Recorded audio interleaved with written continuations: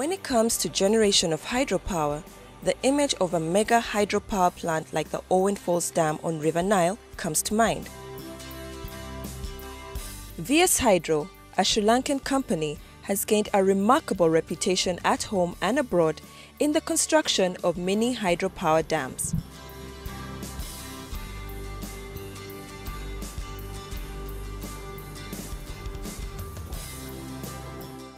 HYDRO is constructing or in the process of constructing mini hydropower plants in 3 locations in Uganda: in Western Uganda, in Kamwenge and Kilembe, and in the east in Kapchorwa district. The Mpanga hydropower plant is located in Kamwenge district, 300 kilometers from Kampala, the capital city of Uganda.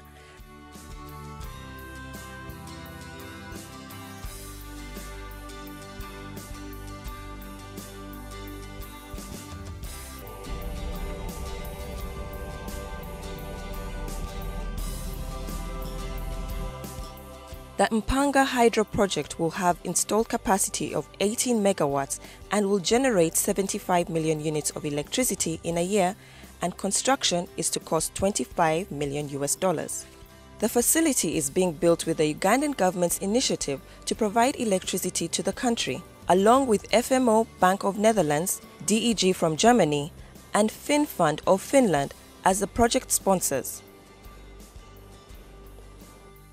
A hydropower plant is divided into 5 sections: the weir, headrest canal, forebay, penstock, and the powerhouse.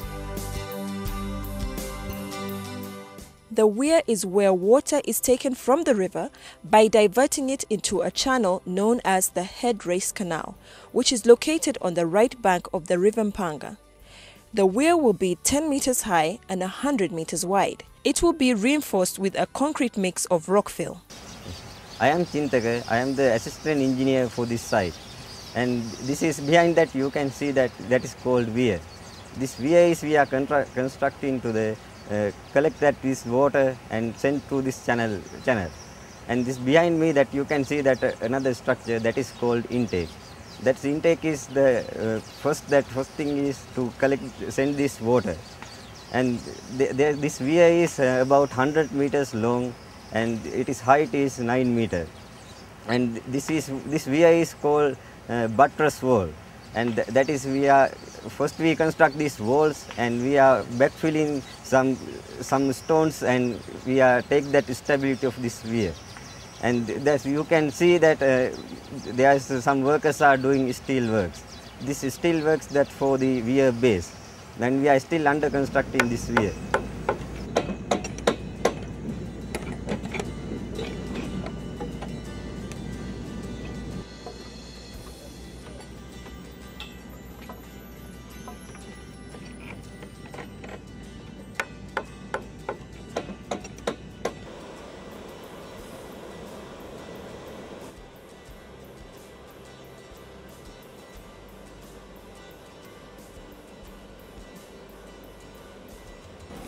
From the weir, water is diverted into what is known as the headrest canal, which has steel trash racks and a flow control sluice gate to control the flow of water into the canal.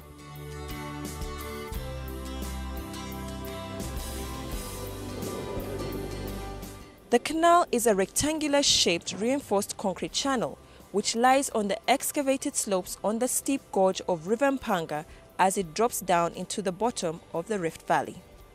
It's long, it's about 1,600 meters. 900 meters, we already done the construction site. HYDRO faced many challenges, and basically we have to ensure the stability of the structure through the geological investigations.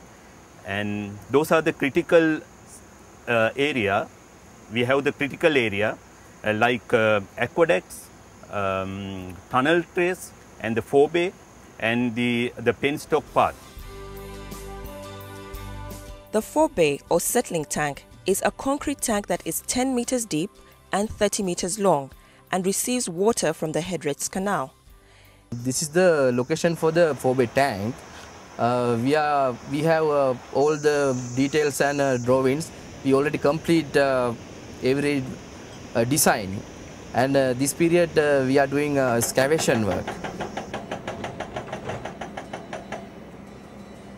It is here that the team of VS Hydro faced a great challenge: construct the canal with minimal damage to the environment. Conservation of a little-known plant, cycad. This particular variety of cycad's whitlock is only found in Uganda and has been on this planet for millions of years. Yeah, because this cycad plant, which we are having here, it's actually only found in this Panga River. So because of that, it's very important, and this is an endemic plant. And actually, there was a big article on the papers, and they want to preserve this plant. So we are putting our full effort to safeguard this plant. From the forebay, the water is transferred to the steel penstock pressure pipe. The water is channeled to the turbine, which is located in the powerhouse. What you see here, this is the penstock part. We bring the water to the powerhouse through the penstock pipes. These are the anchors and anchor support. There are 8 numbers of anchors and 20 numbers of anchor supports.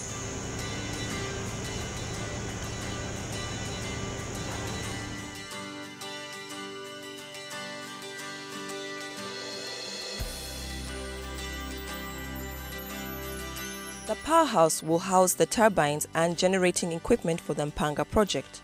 It will be a reinforced concrete structure and will house 3 turbine generator units, each with a capacity of 6 megawatts. It will also contain the plant control system, a switchgear including transformers, which shall be located outside the powerhouse.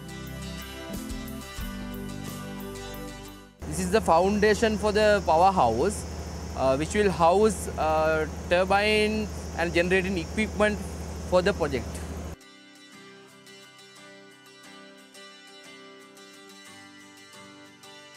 After leaving the turbine, the water is discharged down a tail-race canal back into the river. The Mpanga hydropower plant will take 30 months to construct, and the estimated date of completion is June 2010. The government of Uganda, through the Ministry of Energy and Mineral Development, the Electricity Regulatory Authority, the Rural Electrification Agency, and the Uganda Electricity Transmission Company Limited, are all working together with VS Hydro to see this project succeed.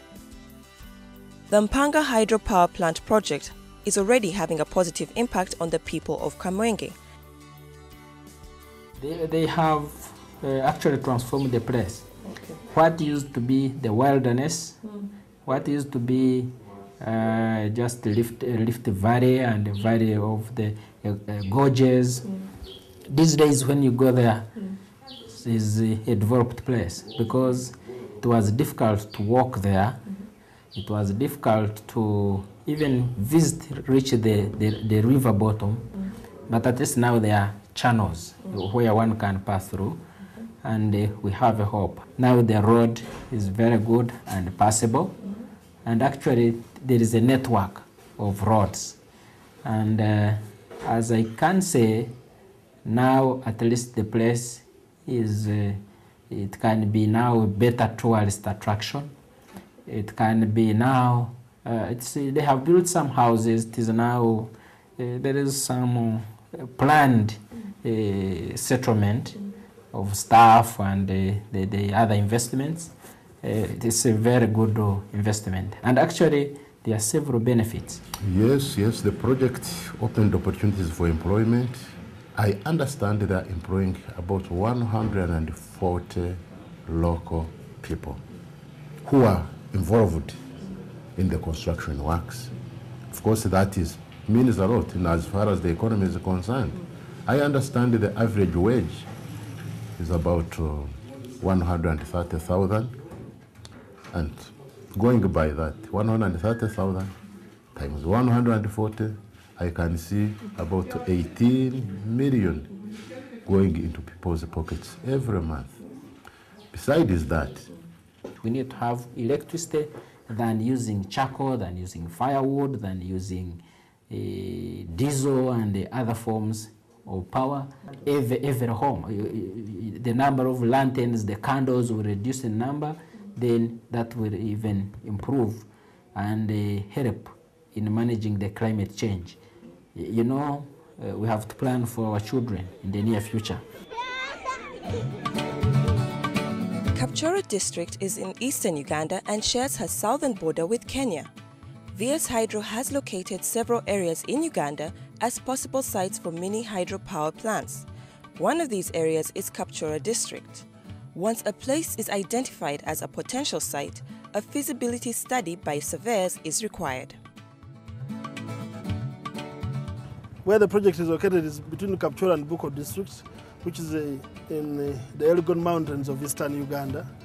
The feasibility study process that I talked about involves the analysis of the flow characteristics of the river in order to be able to determine how much energy we can generate from that river. Behind us we have a bridge at River City, and just a few meters below the bridge, something like 30-50 meters, between 30 and 50 meters, we are going to be having a weir, a smaller weir of about 2 meters to divert the water, not to store water, but to divert water into the canal. And after the diversion of water into the canal will continue down slope for about 1.5 kilometers. We meet up with local government officials in Chesoa, the sub-county officers. How much would people's lives change if there was electricity? In fact, most of our people are businessmen, and getting power will boost the income generating activities, and it will also support the institutions, because we have the secondary school nearby, we have the health unit, and all this, we have very many institutions. We are also planning to come up with the agro-processing factory within the sub-county, and I think many people will get employment, and lives also will have to be improved, because these services will be boosted. The second proposed location for another weir is on Nyalit River. The Kapchorwa hydropower plant will be fueled by 2 rivers to provide maximum power. These rivers are River City and Nyaliti. To get a clearer picture on how the project would be on the ground, we had to go higher up the mountain range for a better view. That is City River. Nyaliti runs through this valley. Now, where we are standing, we are about on top of this, beginning of this steep place, and as you can see, it is very steep. That's where we are standing, somewhere there. So what is going to happen is that we are trying to bring these 2 rivers and put a generate power from one powerhouse. After the first powerhouse, which is going to be located around the eucalyptus down in the valley, we will take the water again and take it into another canal, which is Canal 2. This canal will continue from the valley from powerhouse 1, and it will take the water to 4B2. And then from there, which is in terms of positioning here, 4B2 is behind this hill here, just behind that hill. And after that, from 4B2, we will use penstocks to go down over about 470 meters to powerhouse 2. And the total being expected from these 2 powerhouses is about 25 megawatts. Should VS Hydro's plans go right, they will be able to supply immediate areas with 50 kilowatts of power. From the man who would love to sell cold drinks and run his bar at night, to the children who would be able to go to school because their families have money and because there's a successful trade in the village, the standards of living would be greatly improved. Security of employment would encourage people to stay and develop their community, and all of this would be possible because of electricity.